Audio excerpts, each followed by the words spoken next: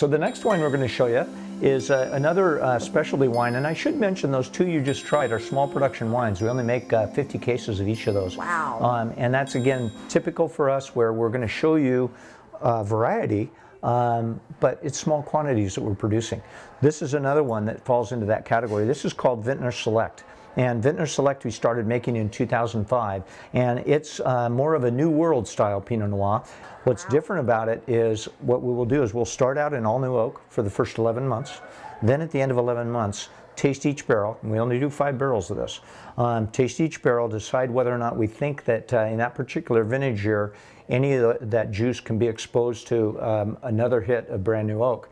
And in 14, because it was warm and it had brought the fruit forward in the wine, we really felt that 3 of the 5 barrels here could be exposed to more oak. So we took the juice that was in those brand new oak barrels, in 3 of them, moved them to a second set of brand new oak barrels, and continue the aging for another 7 months. And then at the end, we take all 5 barrels, put them together, and we end up with what we call Vintners Select. It's as I say, a New World style Pinot that's a little bit bigger in stature than your average Oregon Pinot Noir. From a food pairing standpoint, this is a wine that would definitely fall in the category of something that you could pair with beef, a nice steak. Ideally, if you could do it, I would lay this wine down at least 5 years before you drink it. Wow. Sweet spot, probably between 5 and 10 years out on this particular wine.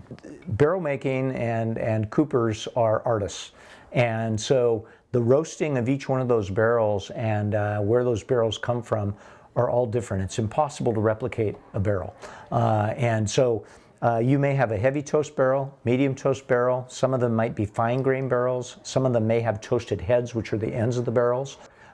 We're trying to find kind of a big vintage or big expression of fruit that's going to be able to handle the oak better. And in this particular year, we had 5 different coopers, and that adds some variety to the mix too.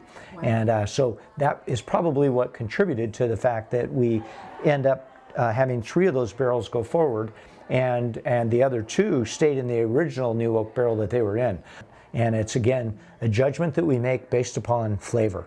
And so that's the really kind of beautiful subjective part of this business is every barrel is going to age a little differently, and the decisions we make around who goes forward with more oak on it is going to be different every single year. Wow. One of the cool things is we talk in terms of, with wine, we talk in terms of terroir.